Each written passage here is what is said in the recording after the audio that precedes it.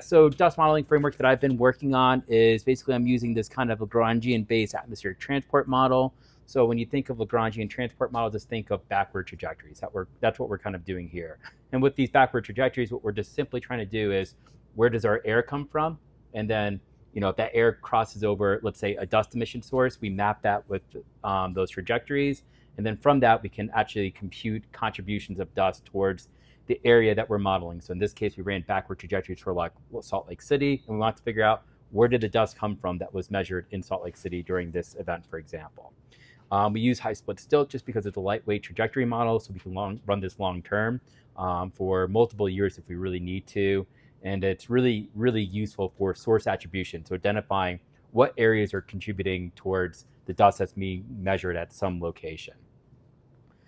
So we have our trajectory model. We also use an atmospheric model that will provide a 3D model that provide the trajectory model with winds.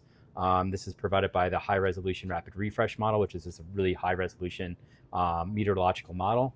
And then we also have dust emissions that we also have to consider. So we use the Fangshaw dust emission model. And then I've made some updates to this code that include soil types such as playa, which is a really big, a really important emitter of dust across the Great Basin and other areas across the Intermountain West. This also includes a very simple kind of lake model for the Great Salt Lake, where we adjust the size of the Great Salt Lake. So if you actually work with the meteorological output, the Great Salt Lake usually is not at the correct size. So this has to be adjusted by using buoy data and then using a bathymetry data set to increase or decrease the size of the Great Salt Lake. Unfortunately, in our case, it's usually decreasing the size of the Great Salt Lake.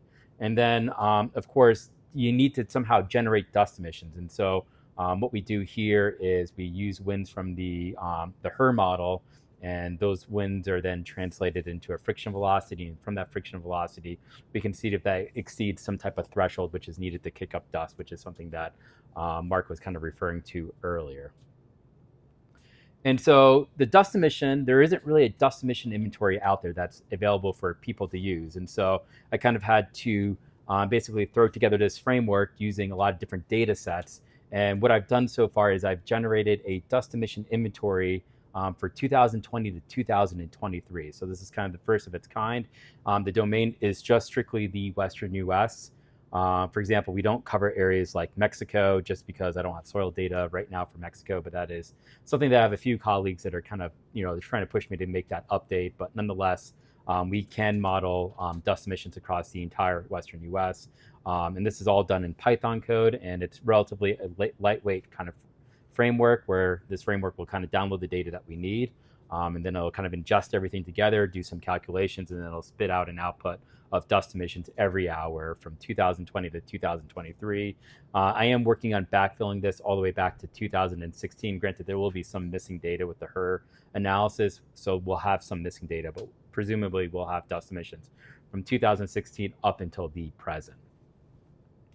Okay, so I have this really cool kind of dust modeling framework. Can we answer any really interesting scientific questions with this framework? And so one thing that I did is I started running Stilt on a grid. So basically what I do is it kind of talked about how Stilt is kind of this kind of point-based model where you run these backward trajectories from a single location. And in this case, what I decided to do is I decided to run Stilt on a grid where I ran backward trajectories from 2-kilometer grid cells that covered all of the Wasatch Front that you see here. And then what I did is I computed what was the dust contribution, or the contribution of dust towards PM 2.5 across the this domain. And so this is for the spring of 2022. And so when you look at this map of PM 2.5 from dust, you notice a number of things. First off, you have this east to west gradient. That's the first thing to kind of note here. Maybe that's not super surprising. If you're on the western side of this domain, you're closer to those dust sources such as the Great Salt Lake, the West Desert, and so on. And then you also have some really major dust hotspots, and this is Bear River Bay and Farmington Bay. And those are already portions of the Great Salt Lake that are already exposed. So that's why you see these kind of really high dust concentrations located in these areas. And then also something that was kind of showing up, and I think this has to do with the land use category, but the copper mine is also showing up as an emitter of dust, which actually isn't probably that unrealistic. And so this is showing to be an erodible area, and so therefore we're seeing dust. And so what I want to do is I want to see how did dust change if we change the size of the Great Salt Lake. So that's kind of what I did with this analysis. So this is an image of the Great Salt Lake.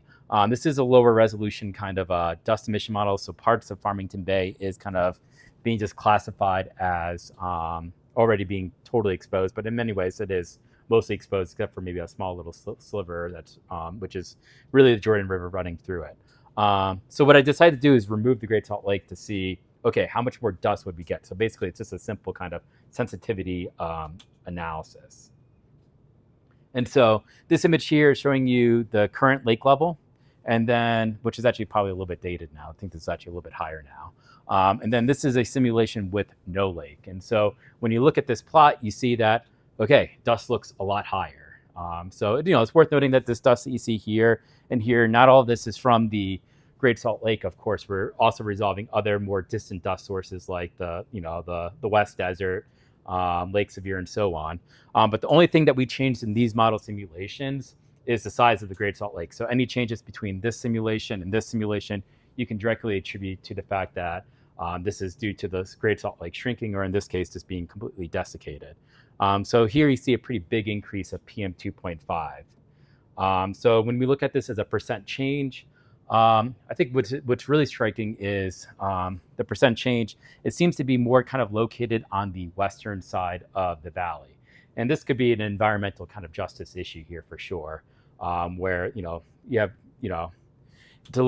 a poor kind of population, a population that's well off in the western part of the valley. And unfortunately, it looks like that side of the valley could be more impacted by a shrinking Great Salt Lake. So other kind of interesting results that I thought were kind of interesting to start off with was, if you notice at Davis and Weber County, I thought these areas would be actually more impacted by a shrinking Great Salt Lake. But in reality, this was not actually the case. And what I ultimately concluded was that, well, maybe that isn't surprising because Farmington Bay and good part of Bear River Bay, it's already been exposed. So you actually won't see a huge change in dust for those areas based on this kind of subset, which is just the spring of 2022. So just note that this is a relatively small sample size, but it does give you a sense of maybe how dust might change if the lake keeps shrinking. So that was one kind of interesting result. Now, I kind of want to look at this from a more kind of optimistic standpoint, which is, what if we start filling in the Great Salt Lake? Where will we see the biggest improvements in air quality? And so if we start raising the Great Salt Lake up to water levels that are close to maybe average Great Salt Lake water levels, which is around 4,200 feet above sea level, what you see here is a good portion of the Salt Lake Valley sees this kind of reduction in dust. Which seems to suggest that would have a positive, or increasing the lake levels would have a positive impact on air quality across the Salt Lake Valley. So maybe not a super surprising result, but nonetheless kind of gives you a sense of some of the improvements that you can see. One thing worth noting is you don't see a big improvement in Weber and Davis County. Once again, thought this was a little bit surprising, but then when I actually looked at the the lake in the model, a lot of Farmington Bay is still exposed, and so that's why you don't see a huge reduction in dust in those areas. Now, if you raise the lake just a few more feet, what you notice is that you start getting really big improvements in PM 2.5 or dust across this area, and that's what's happening here. Is now Farmington Bay is mostly being filled in, and therefore that's really shutting off that area as a potent dust emission source. And so this kind of work, one thought is, maybe this could be used for policymaking. Maybe it can give us an idea of maybe some of the lake levels that we need to be targeting for suppressing dust across the Great Salt Lake. So that's kind of some of the ways I think that this work could be used. Next up for this research, what I'd like to do is run this analysis for other dust seasons, so just get a bigger sample size to work with.